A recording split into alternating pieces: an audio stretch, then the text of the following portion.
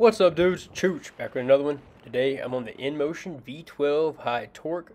Now this is the wheel from INMOTION that has really impressed me a lot. Y'all have heard that. And now I'm going to be going on a trail ride where I'm really going to be pushing this thing, going up a mountain. And with the high torque wheel, you can really tell where the torque shines is getting on these trails that have just that steady incline on it over a long a long distance, and it just has that steady, steep grade to it. This thing is really fun because it's a smaller wheel, 16-inch diameter wheel with that extremely powerful motor in there. And so it just gets this effect, man, when you're going up those hills, just like it just feels like you're peeling out going up the hills. It just, man, it really does. It feels like it has enough power at any given time to where you could seriously break traction on it. So you're riding this thing, going up the hills and on the trails or whatnot, seriously with enough power right there on the edge of breaking loose of traction, which is awesome because you want to have enough that amount of power. Like, that really is the sweet spot of power. I mean, if you couldn't get up to that, that's what you would want to get up to, is being able to, on demand, be able to power into it and break traction if you wanted to, but also be able to ride on that sweet spot where you're really not quite breaking traction, but having a ton of fun, going really, really fast, having the ultimate amount of maneuverability on this thing. It really does shine on trails like this, guys. So the trails where there's not a lot of like extreme bumps, coming up in a minute, you're gonna see a section where it was just a lot of bumps, and that was really, really the only time on this whole trail where I really was thinking this was a section where I need suspension badly. There was only maybe like half a football field worth of trail in a day of riding in this particular scenario where I was like, hey, I really need suspension on this wheel. Now that's good because I ride in places a lot that would arguably need suspension, and a lot of people would say, hey, you probably need a suspension unicycle for that. But you can definitely tell, man, with an INMOTION V12 high torque, even with it being a 16-inch wheel, if you bend your knees, you adapt your body posture to what you're riding, you can really work with this thing, guys. And it's only those back-to-back bumps at high speed, like those back-to-back like washboard style bumps on the trails. Those are the only ones that are just where your knees can't keep up with it. Like your body and your knees just can't keep up with it. But this far and few between where you'll actually have that scenario. So I think the INMOTION V12 is, I mean, that's why I say it's a great all-around wheel, and that's why I love trail riding this wheel. I had some people, when I first started riding the INMOTION V12, they're like, well, why are you even riding a 16-inch wheel on trails and whatnot? Like thinking like the only wheel you can ride on trails is a 20-inch or 18-inch wheel. And I was like, I couldn't even fathom why the hell they were saying that. I was like, what do you mean? What do you mean, why would you ride a 16-inch wheel on a trail? Because it's fun. It's a ton of fun. And the thing is, with trail riding on a smaller wheel, it feels like you're going faster. And for me in particular, like, I'm not trying to get from point A to point B in any type of particular time frame out here just trail riding. I'm out here just to have fun. And the INMOTION V12, once you get your tire pressure right, and once you get used to it, guys, once you get used to it, if you're coming from like an 18-inch wheel that has, a meatier tire on it and just more substance to the tire, then, or either suspension, and then you go to this, it's just going to be different, man, and getting used to it.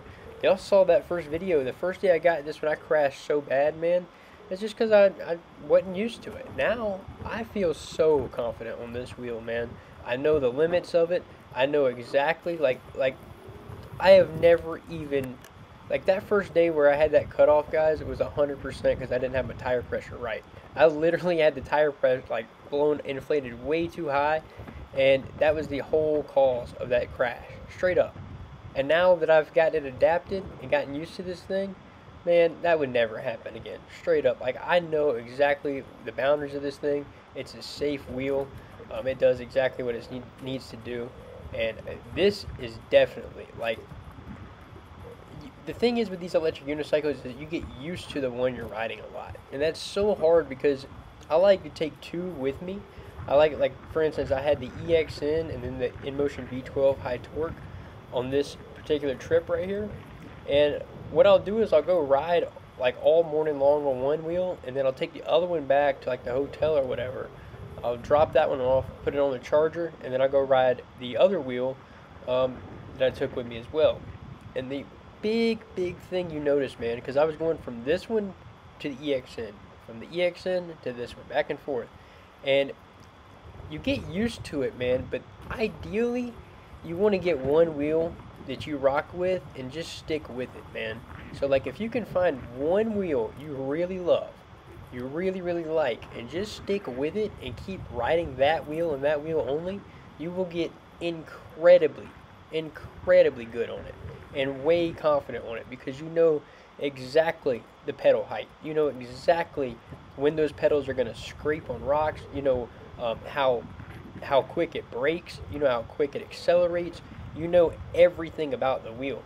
And it takes, for me, because I've been riding the EXN and the V12 high torque so much, I can swap and within a few minutes kind of get adapted quickly to either one of them.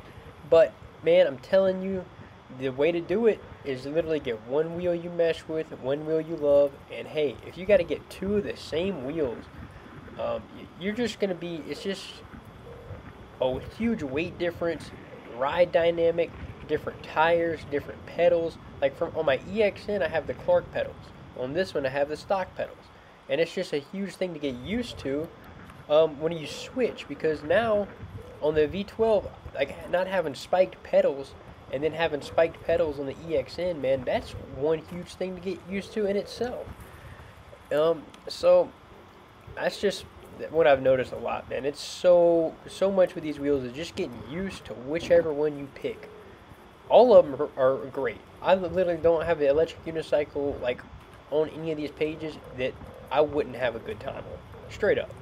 But they're all different and good for different unique things. The INMOTION V12 high torque, I can absolutely say, man, like, this wheel is fun, dude. Straight up, it is so much fun. It is just a blast. That's the only thing I can say, man. And I know a lot of people, one of the big questions that like I'm getting a lot like right now in the comments and all that is like, well, hey, should I go with the high torque or should I go with the high speed of the INMOTION V12? And I've pretty much been saying the same thing to everybody, guys. If you live in a city where there's fast moving traffic, I'm talking about like Miami, like some parts of New York, like some parts of like just fast moving traffic, you know what I mean, where it's not gridlocked downtown and people are actually on it, like moving fast in the city, go with the high speed V12, because you're going to need to get out of the way of other cars quickly sometimes. And the one bad thing about the high torque wheel is having that limited top end speed of 38 miles an hour on this one. See, 38 miles an hour is a lot when you're on trails and on dirt, riding around and whatnot. 38 miles an hour is not a lot when you're around other cars in the city and everything. So that's why I say if you're in a flat city, a predominantly flat city with fast moving traffic, get the INMOTION V12 high speed.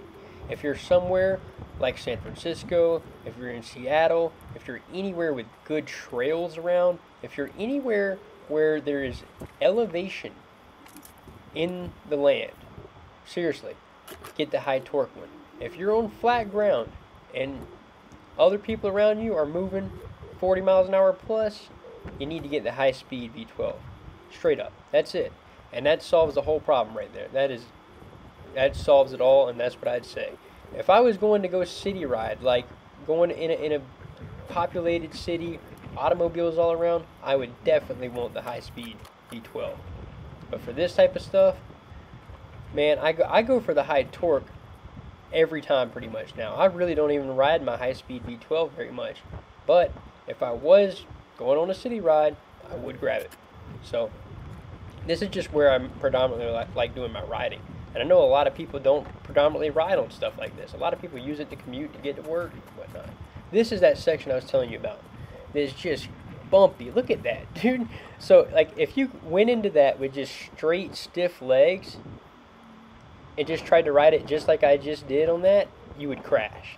So that just shows right there. Like, if you're a rider that does not want to adapt to that and does not want to, you know, go with the learning process, it's not hard, dude. It's just bending your knees and learning how the machine works and whatnot. Develops core strength and really is not bad. And you saw that. That was the one time of this whole ride where it was like, oh shit, you need suspension right there. Like, I can definitely say that.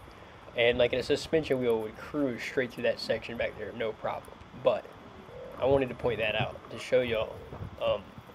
You do have to bend your knees and work with this machine in some scenarios. More so than you would with like the Vigo Master or the S22. But stuff like this, you see, just a few casual knee bends, whatnot, you know, no problem. No problem for this little thing. And it shreds, man. This thing is so much more fun than one of the big EUCs on trails. Any day, dude. It's so much more fun than the big EUCs on the trails. Anyways, dudes, it's been Chooch. If y'all enjoyed the video, throw it a thumbs up. I will see you dudes in the next one. Like, that low end torque is just gnarly on this thing. So both the high speed and the high torque V12 are in stock. Links below. E-Wheels is stellar with the V12s, guys, and if you use my link below to get it through E-Wheels, it gives me a small kickback and lets me go to cool rides and buy hotels and bring y'all cool content. I'll see you dudes in the next one.